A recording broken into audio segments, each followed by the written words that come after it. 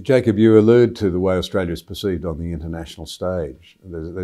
I actually participated in a television program in America, 2 hours, whatever has happened to the Australians, that they allowed themselves to be so tied down and lent on, particularly in the state of Victoria, Melbourne.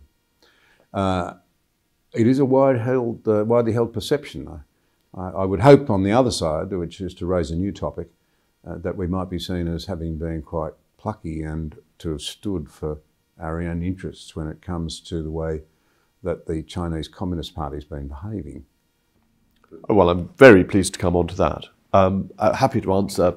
I was astonished by Australia of all countries, with lots of space, being as locked down as it was, and then finding it very difficult to get out of lockdown, and the Australian people putting up with it.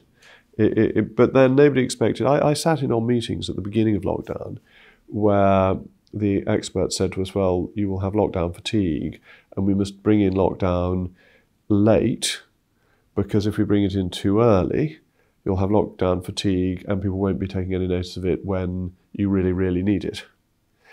That turned out not to be true, that people were happy to be locked down for months and months. But on China, I cannot tell you how much I admire the courage of Australia to its own economic risk of standing up to a totalitarian regime and leading the Western world.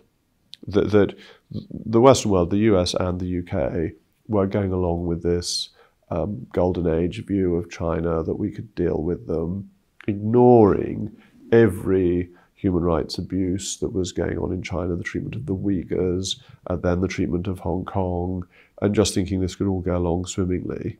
And it was Australia that stood up and said, no, this is not right. We are going to do something about it. You had trade sanctions then slapped on you. You didn't back down. I think you then sold your iron ore to other countries for just as good prices. So the economic effect was not as bad as expected. And then the US and the UK changed.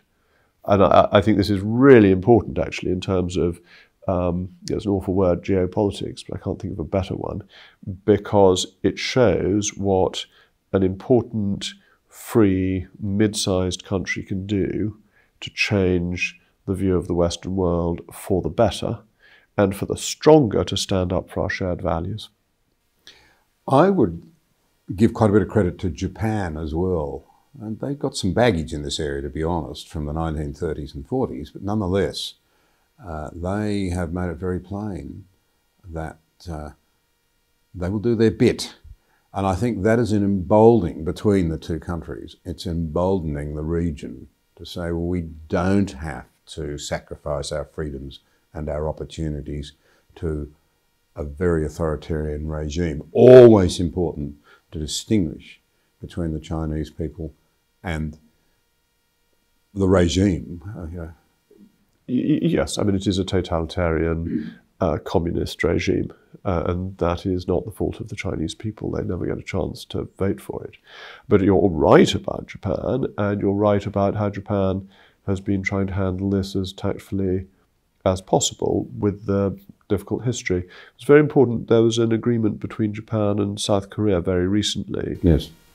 And that is, I used to be an emerging markets investor, and also included Asia. So I used to go to South Korea quite often. And the view of Japan, because of the war and because of colonialism, is not enormously positive. So that Japan and South Korea are cooperating is, I think, a really important step forward.